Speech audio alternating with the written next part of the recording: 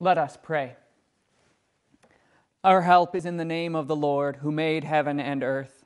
Almighty God, Lord of hosts, encourage us with the assurance that you are with us always, and that with you at our side, we need never fear. In the Savior's name we pray. Amen. Dear fellow redeemed, grace to you and peace from God our Father and our Lord and Savior, Jesus Christ. Amen. The text for our meditation today is from the book of Judges, the 7th chapter, select verses beginning with the first verse. Then Jerubbaal, that is Gideon, and all the people who were with him set out and camped by the spring of Harod. The Midianite camp was north of him, in the valley below the hill of Moreh. The Lord said to Gideon, "There are too many people with you for me to give Midian into your hands. If I did that, Israel would glorify itself at my expense and say, 'My own hand has delivered me.' So then make an announcement for the people to hear. Whoever is trembling with fear can return home and fly away from Mount Gilead." 22,000 people turned and left. Only 10,000 remained. The Lord said to Gideon, "There are still too many people. Lead them down to the water, and there I will refine them further for you. If I tell you this one will go with you, he may go with you. But if I say to you this one will not go with you, he must not go." So Gideon led the people down to the water, and the Lord said to Gideon, "Place everyone who laps water with his tongue as a dog would lap to one side. Place everyone who kneels down to drink on the other side." The number of those who lapped, those who put their hands to their mouths, was 300 men, while all the rest of the people knelt down to drink water. The Lord said to Gideon, "With the 300 men who lapped, I will deliver you, and I will give Midian into your hand. As for all the other people, let each man go back to his place." He divided the 300 men into 3 groups. He placed a ram's horn into the hand of each one of them, as well as empty jars with torches inside them. Then he said to them, "Watch me, and do whatever I do. When you see me arrive at the edge of the camp, do whatever I do. When I and all the men who are with me blow our ram's horns, the rest of you who are around the whole camp also blow your ram's horns, and shout for the Lord and for Gideon." Gideon and the 100 men with him went to the edge of the camp at the beginning of the middle watch, just after the Midianites had posted the guards. Gideon and his men blew their ram's horns and shattered the jars that were in their hands. All 3 groups blew their ram's horns and broke their jars.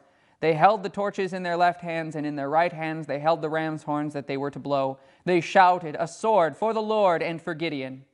Each man stood at his station around the camp. The whole Midianite camp started running, raised the alarm, and fled.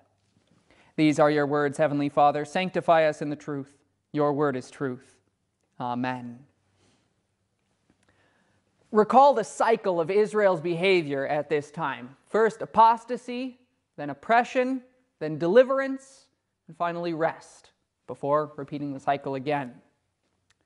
And now when Gideon came on the scene, Israel was being oppressed for their apostasy, oppressed by the Midianites. And now he was raised as the deliverer or judge to save them. All the judges were men of action.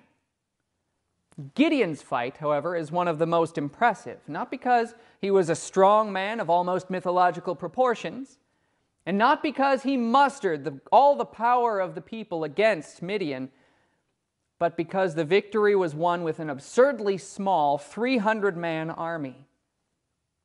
The clear testimony of this account is that the victory is the Lord's. The Holy Spirit wishes this account to impress a number of lessons on our hearts in application to our own lives. And the first of these is that we cannot honestly praise ourselves, but only Him. Gideon began with a great army. You see, 32,000 soldiers marched with him at the start. Now, still, Midian's army was more than 4 times its size. With these numbers, if Gideon had won, human nature would be inclined to praise his military prowess, perhaps to give some thanks to God, but to attribute the majority of the victory to the judge Gideon himself or to the soldiers. So God's plan was conscious to permit men only to glorify Him. In stages, God directed Gideon to pare the army down. First, those who were afraid were allowed to leave. more than 2/3 of the army, so that only 10,000 remained. And next, God instructed the final division of the troops based on how they drank water at the river. Those who lapped it from their hands were permitted to stay in the army, while those who knelt down were sent home.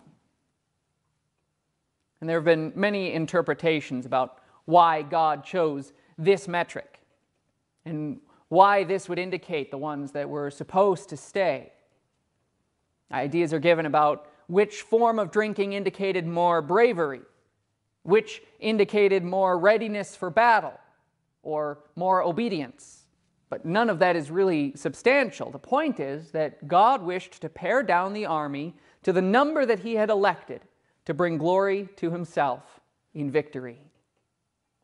300. The writer tells us that God meant to refine the army. This was a purification, as metal is refined or purified, so that only its purest form remains.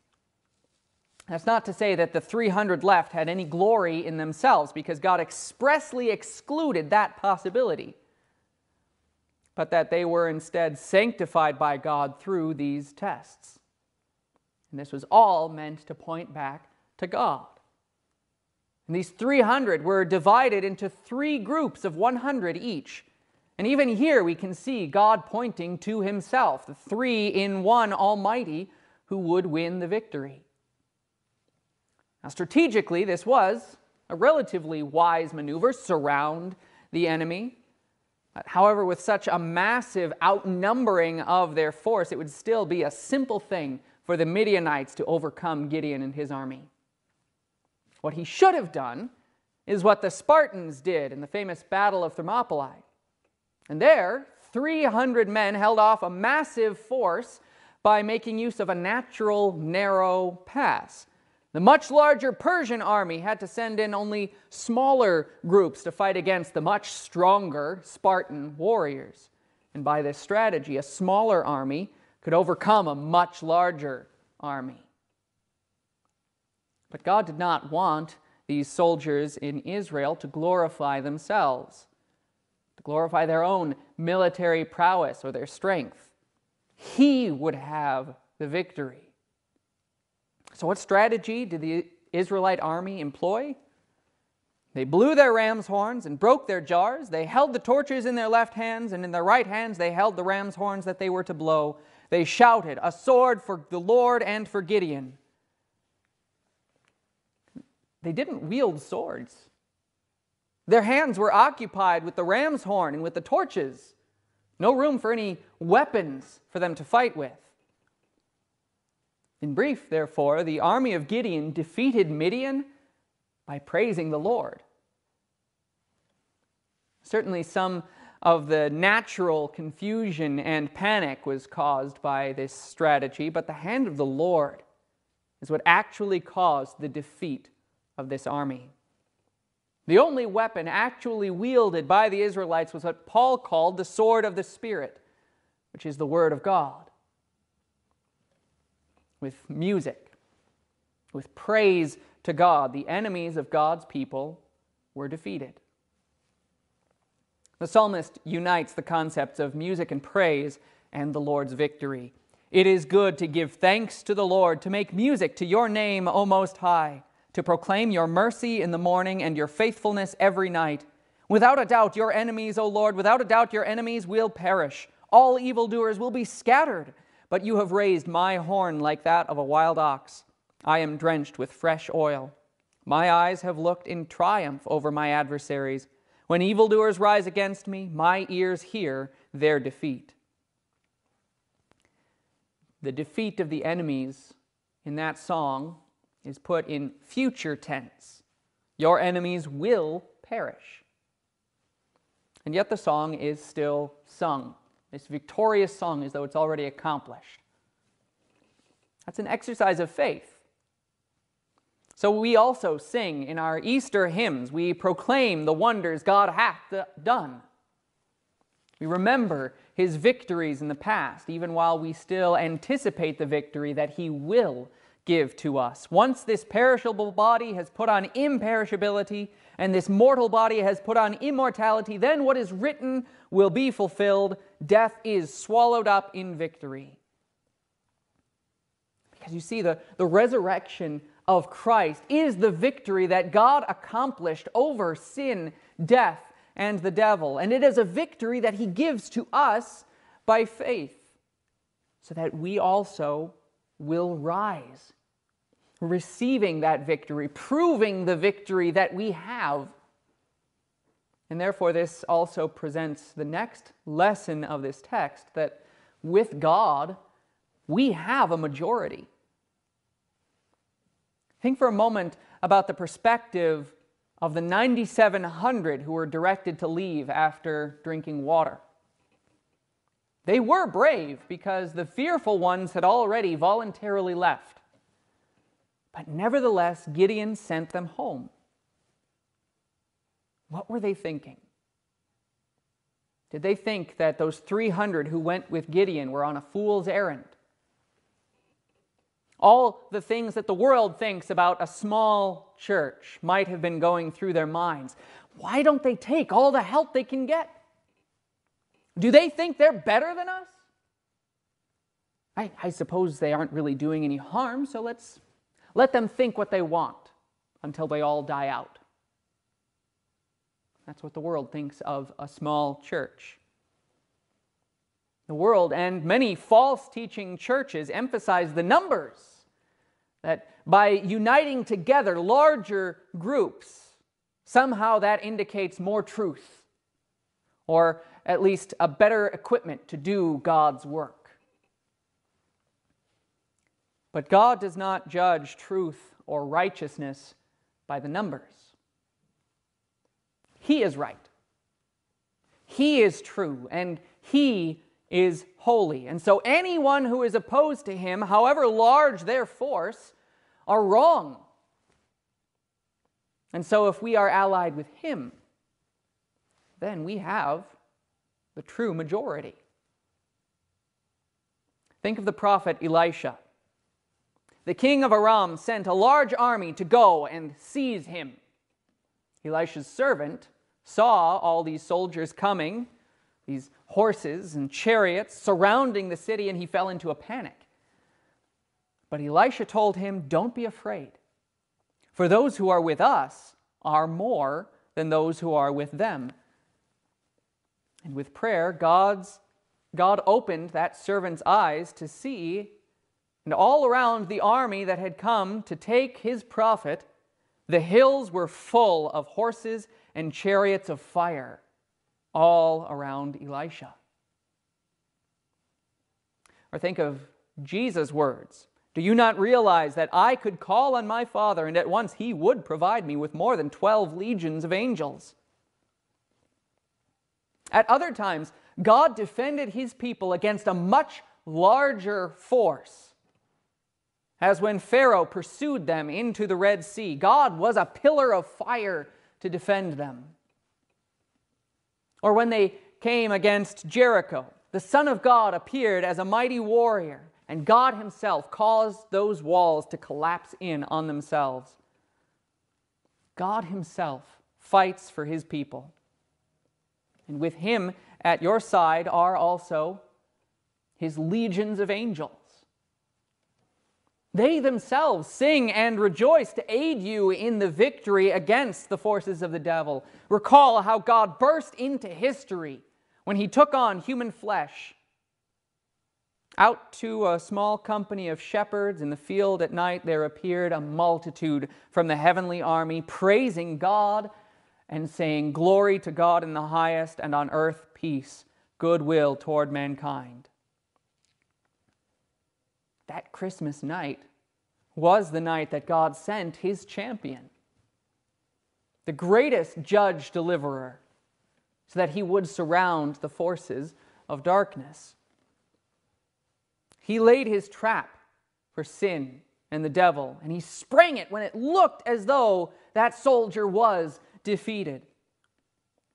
Jesus, clearly in a minority when even His small band of 12 had abandoned him, and all the rest cried against him as he died on the cross. Through that very event, he was destroying death itself.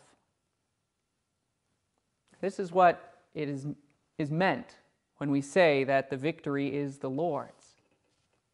He won it, where we, no matter how many allies we would be able to muster, would never be able to do so. He won it so that he would give it to us.